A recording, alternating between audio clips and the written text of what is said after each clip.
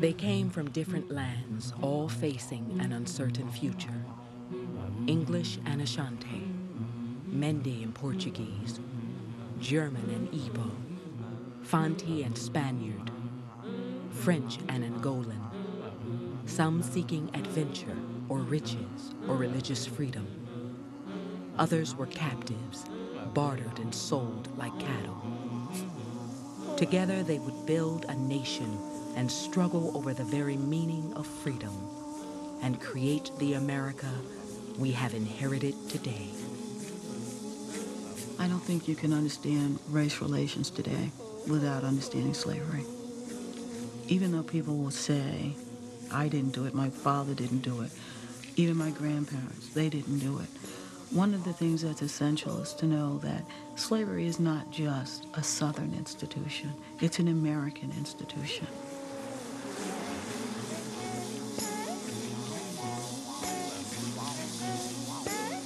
What evolves in North America is the belief system where to be black meant to be a slave and to be a slave meant to be black.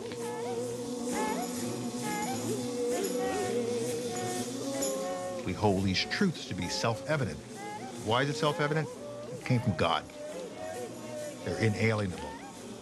Government secures them. Remarkable document. Didn't apply to black folks. And the man who wrote those words, Thomas Jefferson, kept slaves. He also wrote sometime later to a friend, if there is a just God, we're going to pay for this.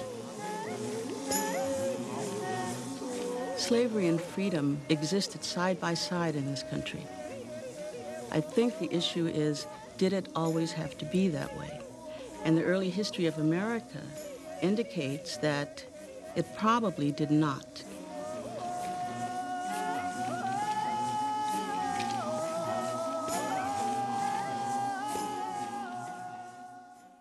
Your country, how came it yours? Before the Pilgrims landed, we were here. Your country, how came it yours? Before the Pilgrims landed, we were here.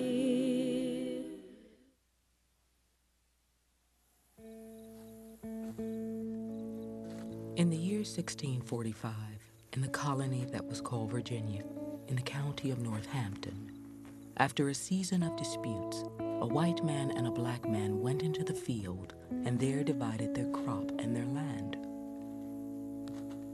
According to the testimony given in court, the man named Anthony the Negro said, "Mr. Taylor and I have divided our corn, and I am very glad of it, for now I know mine own ground."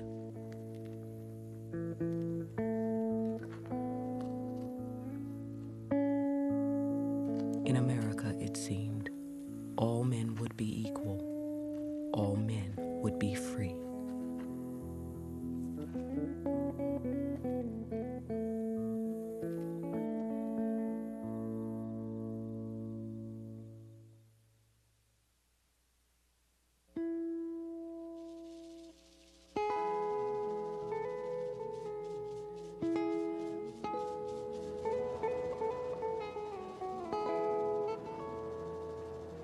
In April 1607, 3 vessels carrying 105 colonists landed at a place they named Jamestown, at the edge of the Virginia wilderness.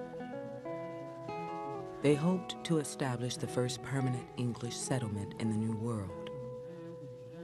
There, Englishmen would build a new promised land, the brave new world that their poet Shakespeare dreamed. A free land built by free men. The dreams were utopian initially.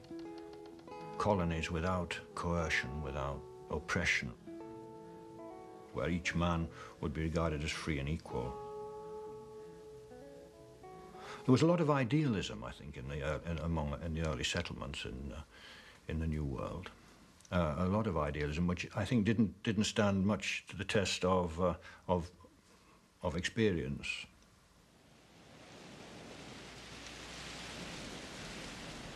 Englishmen believed that their God had ordained them to spread his word, and that they had the God-given right to drive out all unwilling to live according to English law. But in the first 2 years, the colonists learned that they were unprepared for life in the American wilderness.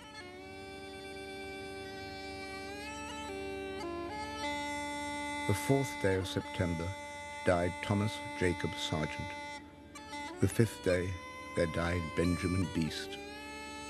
Our men were destroyed with cruel diseases, of swellings, flixes, burning fevers, and by wars, and some departed suddenly. But for the most part, they died of mere famine. There were never Englishmen left in a foreign country in such misery as we were in this new discovered Virginia. George Percy.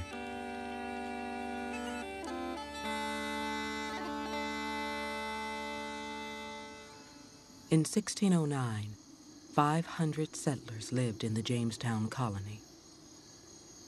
By the spring of 1610, only 60 were left alive.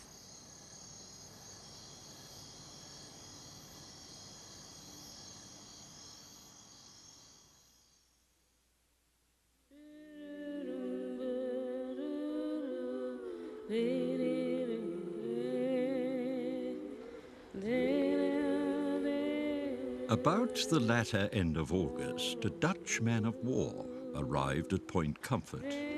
The commander's name, Captain Jope. He brought not anything but 20 and odd Negroes, which the governor bought in exchange for food. John Rolfe, Virginia colonist.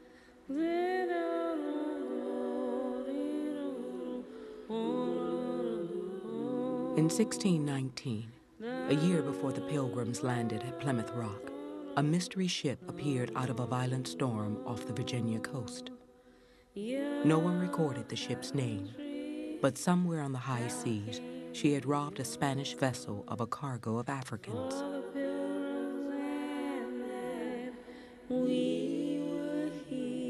In search of supplies, she traded the Africans for food.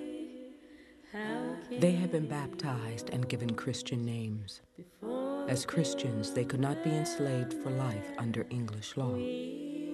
Like most Europeans in the colony, they were purchased to work as servants for a limited number of years.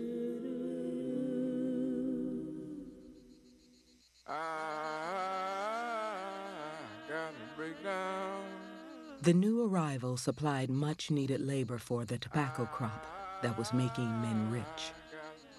Settlers were planting tobacco in the streets of Jamestown, carving plantations out of the surrounding wilderness, and shipping some 60,000 pounds a year back to England. Once tobacco is established as a viable commodity, then the more land you control, the bigger profits you can make. And in order to make those profits, you need more labor, and you look for that labor wherever you can find it. Well, the colony builders initially intended to rely almost exclusively on white indentured servants as a labor force to cultivate the crops that were being grown in Virginia, principally tobacco.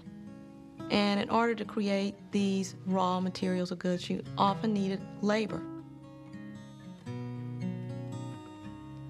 Here's a health to the company and one to my life.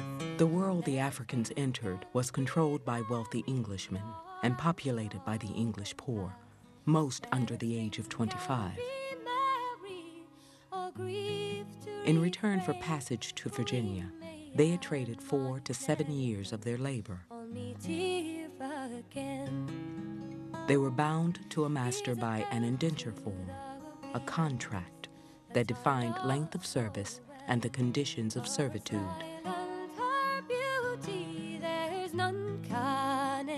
Most were promised freedom dues after their service, a bushel of corn, a new suit of clothes, and 100 acres of land. Under Virginia's head right system, a planter was entitled to 50 acres of land where each servant brought into the colony. The issue always was how long that indenture would be and under what conditions you would be forced to work. At its best, it was a short, friendly apprenticeship. You know, at its worst, it was a long and exploitative situation in which you might die before you ever obtained your freedom.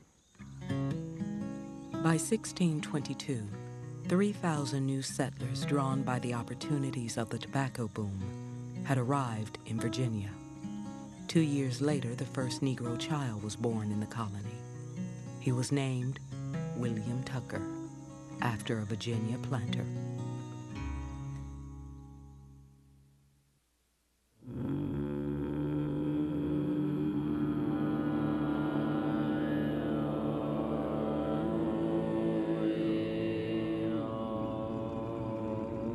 The prosperity that began in 1619 and the dream of a new Eden, of people peacefully coexisting under English law, was seriously threatened in March 1622. On Good Friday, some 30 nations of the Powhatan Confederacy, angered by English violation of land treaties, attacked without warning and attempted to drive the English back into the sea. Along the James River, the Indians killed 350 colonists. On the Bennett plantation alone, 52 people died. Among the 12 who survived was a man named Antonio. Here's an individual that arrives as one of the first African Americans in the history of what became the United States. He does what almost no one in early Virginia managed to do, and that is live. Everyone that's dying of disease, of violence, and in a sense he's lucky. He had been brought to the colony the year before to work tobacco along the James River. His name appeared in the 1625 Virginia census as Antonio a Negro. He was listed as a servant. He comes to Virginia, he finds a society that is just developing. He's getting in on the ground floor, as it were. I don't know if he was able to immediately envision that there would be opportunities for him here that weren't available elsewhere. I don't know that anyone could have foretold that. When Antonio arrived, the laws of Virginia did not as yet define racial slavery. They governed only the status of servants. At some point, Antonio changed his name to Anthony Johnson and married a Negro servant named Mary from a neighboring plantation. She bore him 4 children. By 1640, it is clear Anthony and Mary were no longer servants. They had acquired their own modest estate on Virginia's eastern shore. As Johnson prospered, as he obtained land and cattle, he also acquired dependent laborers. What made all of this society go was property. Your identity in the society was determined rather obviously by the amount of land, the amount of labor that you owned. Anthony Johnson was enjoying privileges belonging to a free Englishman. He claimed 5 workers as headrights and expanded his property to 250 acres along the Pongateek Creek. At least some of his workers were white. By 1650, Anthony was one of 400 black people in Virginia out of a population of almost 19,000 settlers. In Northampton County, where Johnson lived, nearly 20 African men and women were free, and 13 owned their own homes. As Anthony Johnson is accumulating property, it seems as though his situation is secure. You get a sense of this individual, this black man, being treated like any white planter, and his wife and daughters being treated like the wife of a planter. At an early moment when men and women were sorting themselves out, when the rules, the etiquette of race, labor, were not so clear.